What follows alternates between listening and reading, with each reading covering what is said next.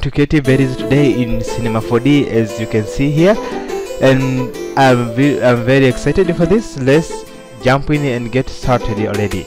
So first we needed to set up our scene. So create file, new. As usual, we start a new project and then go to render setup, render setting, and then let's choose this to HDTV, the one of this one, HDTV 720p, and then let's go ahead and create a new sphere. Well, this is our sphere, and maybe let's create a new platonic, yeah, and then create a graph, create a corner, drop a sphere into a corner, and then let's make a corner around an object, okay, and then drop a platonic in the corner on the object selection.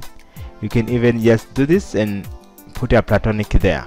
So this is our very first step to achieve our berry, and then just increase segments for this one a little bit, just that much, even there much more. Let's even maybe change the type. No,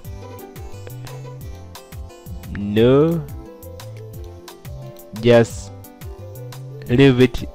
No, let's take this one, Icosa, and then let's make platonic editable, and then just scale it up a little bit, this much, to achieve that nice shape of our belly. Okay, and then now let's set our scene, create a new light, zoom out, and then let's pull the light up and sideways that much, and make this light to cast a shadow. Yeah, a normal light, omni light, but soft shadow. And then create a new floor, maybe bring the corner up, okay, bring the platonic up, and then bring the light up. In that case, we are having lighting the platonic from a certain side. If you hit render, you will be having this kind of results. That's what we want to have. Okay, even make it up a little bit, move it away, hit render.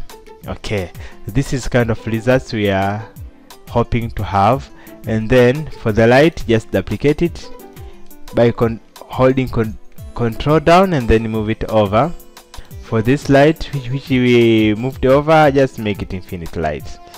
Okay, now let's get back to where we started creating our berry. Okay, so in terms of shape, the berry is ready, so you can just eat it now. But without a color, it doesn't give a flavor, so we needed to give it a flavor, right? Okay, just zoom in a little bit, that much, and then zoom out. So we needed to give a flavor to our berry so that we can start eating it right now. Okay, create a new material and apply this material to the sphere. Now let's start. Make the color to be ready. Okay, dark shade like this one. Okay, and then let's go to leaf transparency, give it some reflection, maybe of 4, make it 4. Okay, and let's decrease the brightness, maybe around that one. We come adjust this later on. Okay, and let's change the texture to Fresnel, and then we may even want to move it over a little bit, and let's go down to reflection, and on reflection. Okay, for now you can even take a preview. It's like this. It's like a berry, but it's not a that a sweet berry, the one I showed you on my wallpaper. So let's go to reflectance, and then let's add a legacy reflectance, and then on reflectance let's play with roughness a little bit, make it to be around 30. Yeah, maybe that much. And then let's decrease the reflection strength a little bit to that much. Okay, yeah, that's one. And then let's see which we can even decrease the strength of specular. And then let's go down to the reflection itself, and then let's decrease the brightness even that much, and let's change the texture to Fresnel as usual. Let's take a look on this one first, and then let's see if we have achieved our berry. Yeah, our berry is right there. We can even start eating it now. Okay, so let's see what other thing we can play with. Let's just play with this gradient a little bit. Yeah, that one. Even hit render. Now we can see we have our berry. Okay, so this is very simple and very quickly way of creating a berry in Cinema 4D. And maybe let's decrease the reflection amount, because it have this not good things. Okay, let's maybe decrease it. Okay, now let's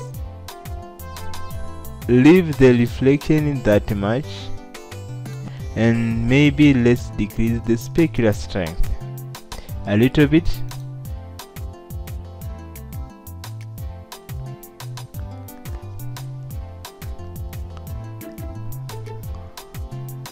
Okay, and then let's see, we are just trying to play with it so that you can have this nice berry-like looking structure. Okay, even let's move it over a little bit, and then hit render. Yeah, this is like a berry, even though it is not such a genuine berry. Maybe let's do this a little bit and then hit render and see. So we're just playing with the settings so that you can have this very nice berry even without a specular. This is very nice. Now let's go to the back to reflectance, and then let's see on specular. Can you increase the specular a little bit and then hit render to see how does the specular of the berry looks like. So guys, this is a berry now, even much better than this one on my desktop. Wow. Okay, this is someone has been intruding on my computer. So this is a berry. You can even take a maybe increase the specular a little bit, decrease the reflectance, and then hit render to see. Okay, I like this small nice specular. So this is our berry guys. Let's finish by even giving color to the floor, and let's see the floor, how does it look like.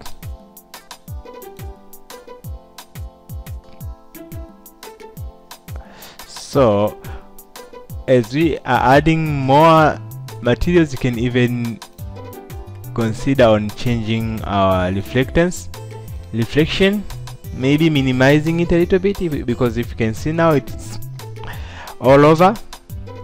Maybe let's minimize the reflection a little bit for our berry and starting eating our berry. Okay, brightness. Okay, let's put it there and then hit render and see. Now ladies and gentlemen, you can start eating your berry. So you can now even include this cool render settings like ambient occlusion and global illumination. Gives a really nice shadows. I'll pause it here and be back when we finish rendering. Okay.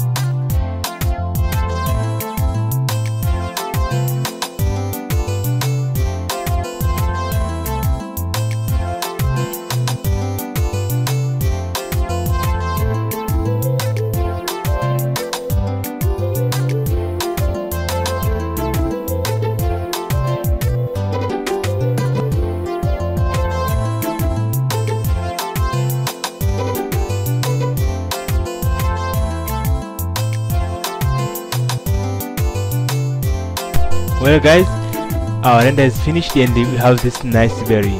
And guys, I think we have finished and everything is over. So thank you very much for watching my tutorial. Don't forget to subscribe to my YouTube channel and to like my videos and bring comments there, and comment anything you think I should improve, or anything you think I should increase in my tutorials. Just comment it there. Okay, thank you very much for watching, and my name is Lulesu.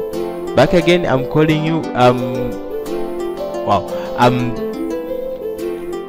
recording this video from dreamcaststudios.com. I will see you next time.